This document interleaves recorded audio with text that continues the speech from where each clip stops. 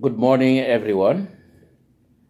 Alleluia, Alleluia, Alleluia, Alleluia. In the name of the Father, and the Son, and the Holy Spirit, amen. The Lord be with you, and with your spirit. Brothers and sisters, in the risen Jesus Christ, Alleluia. The loss of a loved one often leads us as believers to experience moments of doubt, sadness, or even a total lack of faith. It is therefore for the disciples and the apostles, because they live a shock following the day of the Master Jesus Christ. At the heart of the Sabbath, hope is reborn with the Lord's resurrection among the dead. They were completely destroyed by his absence, frightened by the brutality of his death. They were struggling to come out of this torpor. The next day, the situation will change because Jesus will take the initiative to join them, to show himself to them as risen one, victor over them. At this first appearance in a community of disciples, Jesus, far from blaming them, sent them a wish of peace and an invitation to be witnesses of his resurrection. He made them participating disciples of his victory in a new mission.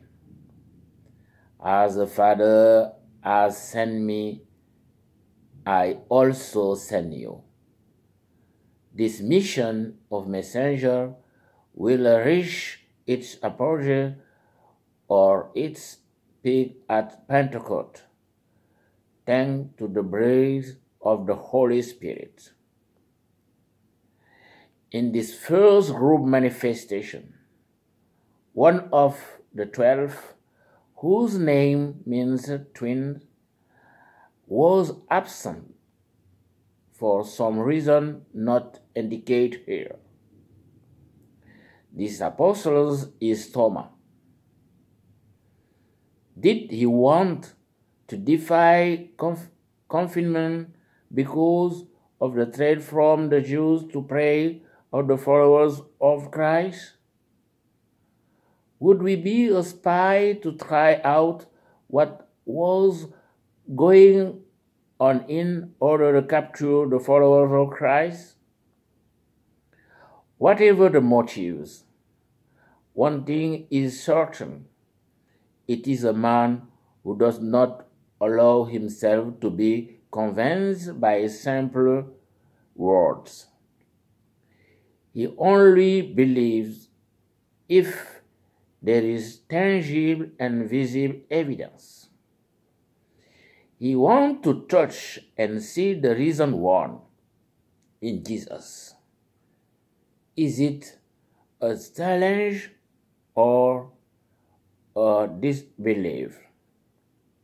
He doubts because he saw the Master dead and buried.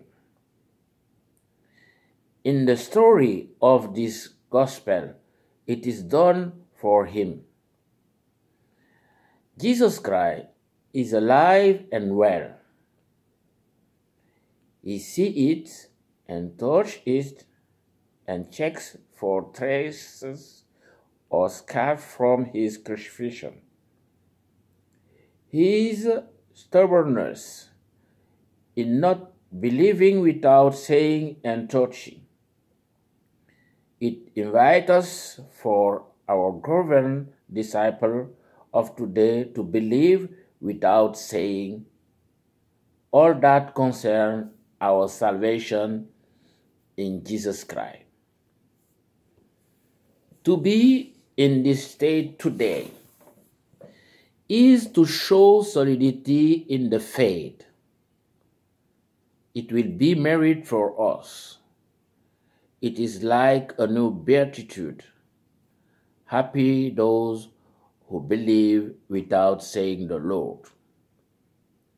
Of course, that does mean that it will be easy to believe, to persevere in the faith in Jesus Christ. The persecution of our mortal life will always come to test us. It is in the heart of all this that he will invite you to be witnesses of his resurrection. A certain way of living as disciples, as it was the case with the first Christian communities recorded in the Acts of the Apostles, will give more meaning to this faith in Jesus Christ, victor over death, by pulling their goods in the service of all according to the needs of each one. The highlight will be the celebration of the Eucharistic in memory of the Lord Jesus Christ. This Eucharistic celebration is not just any simple practice, but it is the source of the construction of the community of faith, of every believer in its diversity of its members. It is an act of community faith in the Lord Jesus Christ. It is in this dynamic that fraternal charity takes on its full meaning. We are brothers and sisters in the risen Jesus Christ. In each disciple, yearning to witnessing the mission of the resurrection, Christ is victorious of death. Like Thomas, it is appropriate to renew one's profession of faith in an unequivocal, sincere manner. My Lord and my God should be the slogan of every follower of Christ. At this stage in faith, we will be able to consider ourselves as the beloved ones, the children of God, by living according to the commandments that the risen one taught us, to know how to love one another as a master. The resurrection of Christ changed everything and turned our life of disciple into the air and the abilities are as children of God on Easter morning. We are resuscitated by anticipation because our life remains hidden in that of Christ victorious over death. When we will appear before him in heaven, everything will be clear. Brothers and sisters, let us pray. Let us ask the Lord Jesus Christ to strengthen our faith and to make us the instruments of his peace through our fidelity in his Spirit.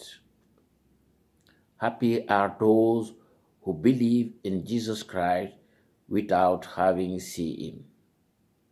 Good Sunday. Stay safe. May Almighty God bless you, the Father, the Son, and the Holy Spirit. Amen. Christ is alive forever and ever. Alleluia, alleluia, Alleluia, Alleluia. Happy Easter. Hallelujah.